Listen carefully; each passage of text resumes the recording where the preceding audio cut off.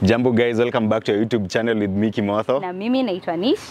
Tuko happy manze, this is our 10th episode. Yes.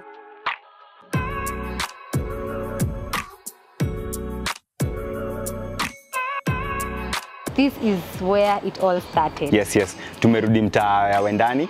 This is the place yenye ilitupea our first opportunity. Yes. And looking back at the growth and progress that we have made, tunawashukuru sana juu ya support yenye mmetupatia.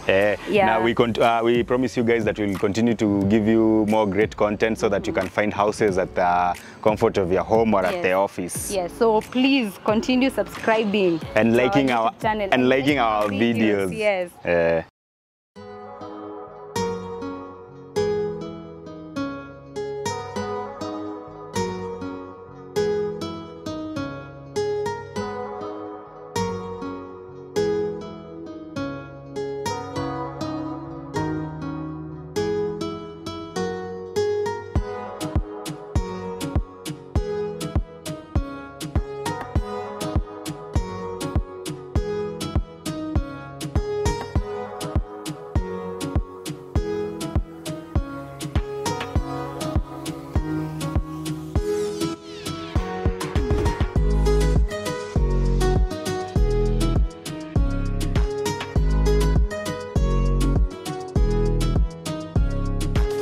So today guys, we'll be showcasing for the first time on our YouTube channel exclusively Bedsitters. Yes, this is a 7-story building. Na mimi kitu nimenifurahisha most is with this building. This is the first building we have visited where they have embraced renewable energy because they have solar panels on their rooftop. And these units are more than 100, so unaweza kuja uziangalie and welcome guys as we begin the house tour. Yes.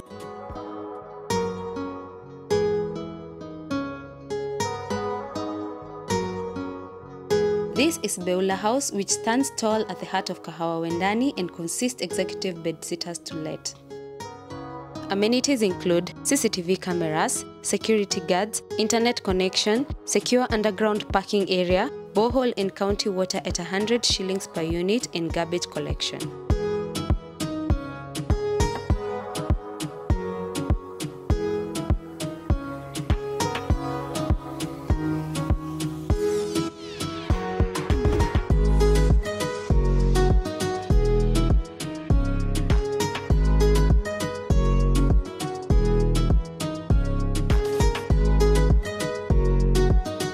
This house has well-laid terrazzo floors and spacious staircases and corridors.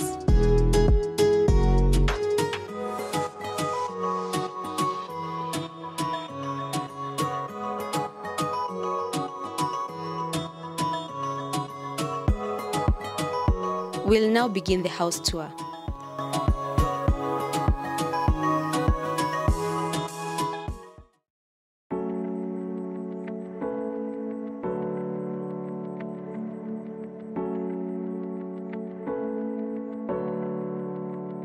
The main living area has a neatly done interior with 2 windows that allow natural light into the house.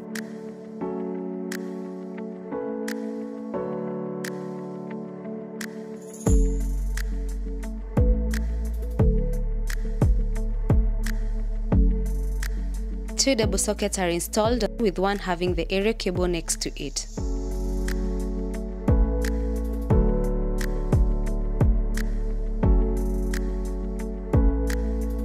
A wall storage cabinet is well fitted at a corner of the room.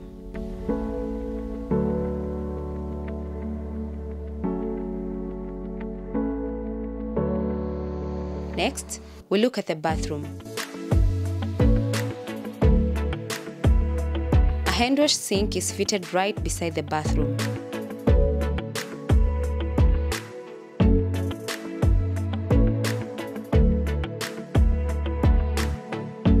The bathroom has well-done tiles with a provision to install a heated shower head.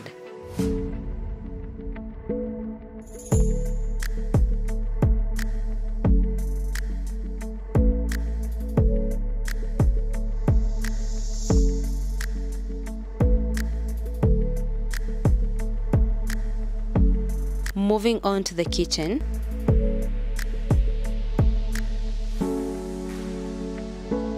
A granite countertop is installed on the sink area. The kitchen has well-fitted cabinets for storage on the wall and at the bottom of the sink.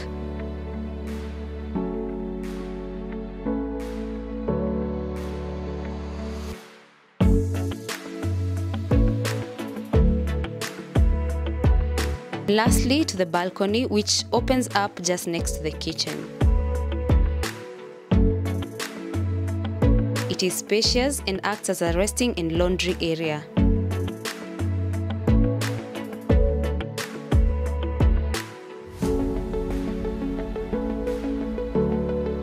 The balcony area also brings us to the end of the house tour.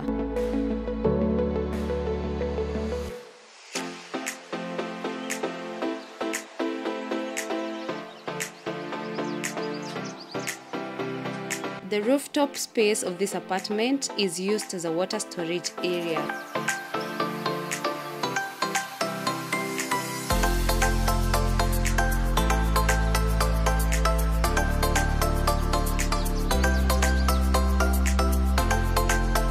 This space also offers incredible views of Kahawa Wendani at large.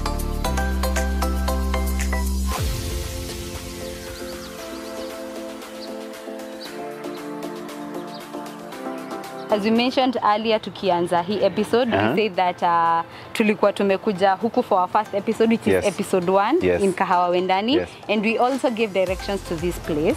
But just a refresher, unaweza tuambia directions again coming from town, coming to Wendani and to this house. Getting from Tao to Wendani, I can only think of one circle that comes here, that is Nawasuku. But for me, I think the easiest way to come to Wendani is just get any mart that is coming along Thika Road na itapita Githurai 45, so that you can alight at the blue footbridge, the Kahawa Barracks footbridge. Once you alight at the Kahawa Barracks footbridge, just cross over, and from there the houses are not far from there. Yeah, they're just a few meters from the footbridge. Yes, so from Magunas. Yeah, from Magunas. Actually, use Magunas supermarket as your reference point. But the nearest supermarket to this apartment is Clean Shelf. Exactly. Yes, so Clean Shelf ya Kahawa Wendani. Yeah, unashukia Magunas and then unatembea to Clean Shelf, and when you're in Clean Shelf hata unaweza ona hizi apartments.